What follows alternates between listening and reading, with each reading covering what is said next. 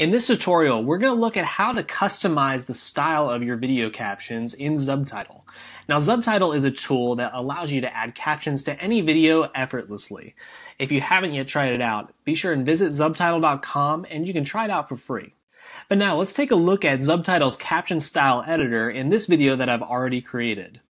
First, we're going to want to navigate to the Select the Style tab.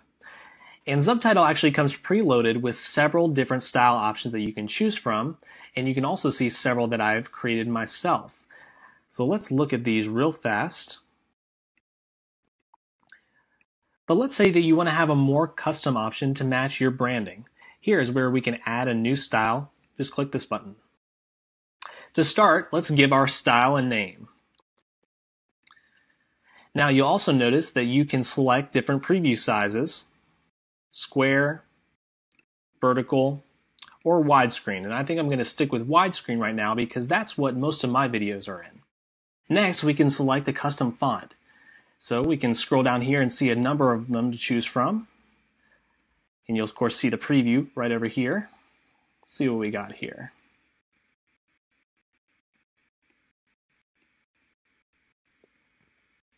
I think the one that I'm going to go with is called Lato. And from here, you can also change the font style to different font weights for bold or italic. I'm just going to keep it regular for now. So also, we can change the text size, make it very small, very large.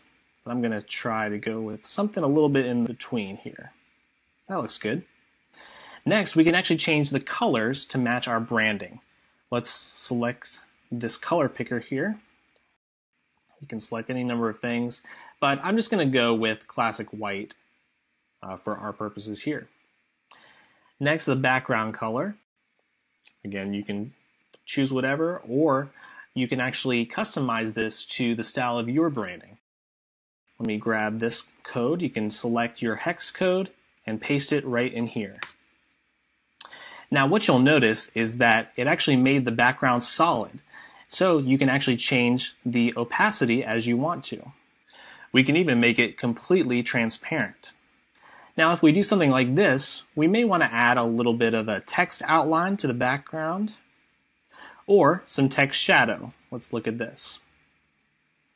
And of course, this can work very well depending on the type of video that you have and what's behind the caption.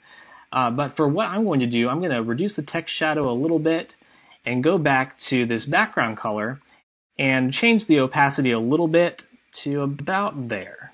That's looking pretty good. Next, you also have the option to adjust the padding.